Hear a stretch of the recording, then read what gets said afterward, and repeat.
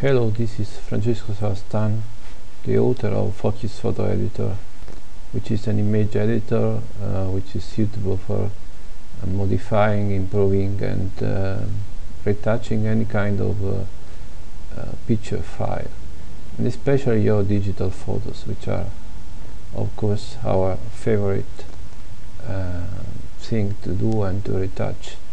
So let's in this tutorial let's learn how to use the program to create a composite using different pictures and using also different techniques like layers and selections and other things that we are going to learn. I will try to be as clear as possible.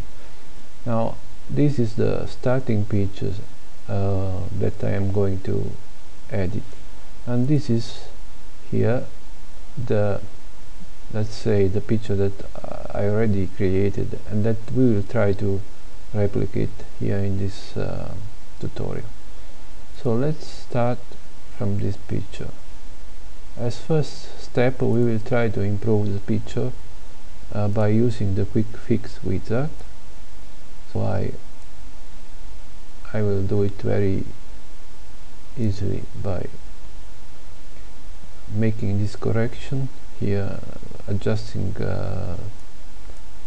various parameters that make the picture color more brilliant and exposure a little more contrast in the picture. Now we'll still need to bring out more detail in the shadow, so we will use the Smart Flash tool here, apply an amount of a strong amount of this tool. So we see now that the shadows are all clearly visible. We have recovered many details there, and if we don't like that there are details we didn't want to take to bring to light in some parts of the picture, we can use the history tool, which is it's a paintbrush that we can handle with the mouse, and we can go in the parts of the picture that we don't like to change. Let's say for example, this vegetation was quite fine how it was before, and maybe a little some part of this elephant. So after we have adjusted the picture, we can also apply the auto adaptive exposure, which is a way to give local contrast to the picture, and we already seen how to do this in the first tutorial. I will apply the default values here, and again now with using the history tool, history brush, I will undo some change in some part that I want to keep it like it was before. So I will just use the history brush in some place. Now we are ready with this picture to now make the real issue of this tutorial, that is to create a collage made of two images. So let's take, I already have put one image in the my object, but I will do it again. So let's pick the picture to be used, which is here. Let's use this one. So picture first, and then I will use the copy command here. Then I will go to the previous picture and I will just paste the picture, the new picture here. So this is what happened when I make the paste command.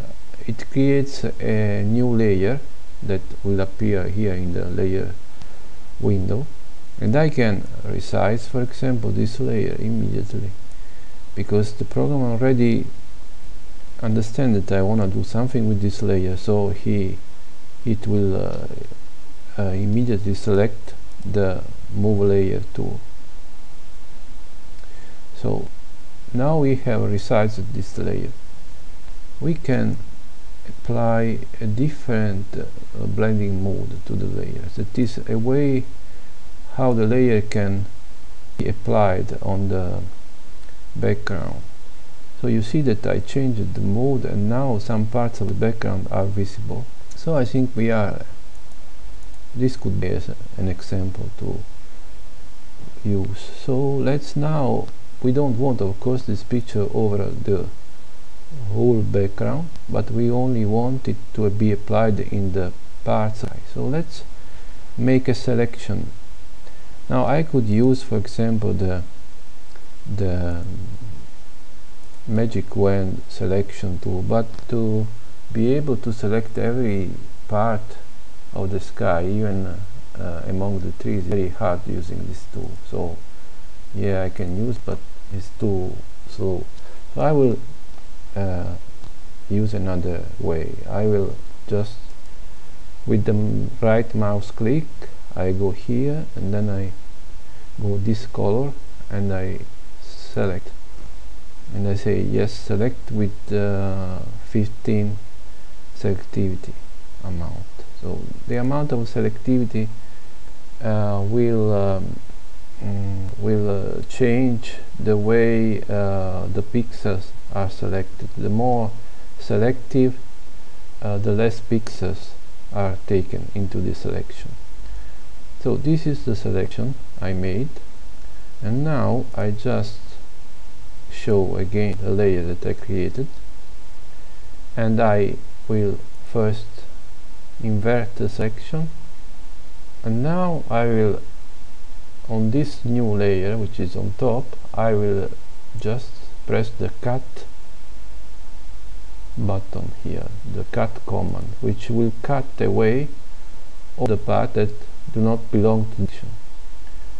Now you can see now here is been shaped with the same that I had made previously. Now we can, for example, refine this selection. We will zoom in, and we will use the undo the history brush tool once again, and or we can use the erase layer tool, which is another way to do this. So let's use the erase layer, and I will go here in these parts of the layer which are on top and that I don't want to be kept there. So you see that the man here has got some parts of the layer which may make him to look like he has a red tint. So now we can accept this modification, and you can see that the tab have become too much transparent, because when I cut the selection, there was some level selection too, so they were a little cut out too. So I will just double this layer. I will create another layer, a duplicate. Just duplicate the layer, and I can change the amount of layer to be shown. So you can see that we have created the picture that we wanted from the start. Also, you can now make a copy of the whole Composite and pressing the paste button again, and you have a layer which contains both the layers that we have created. And now you can apply any other change to this if you like. You can apply, for example, some gradient or interesting. So this was everything for this tutorial. Hope you like it.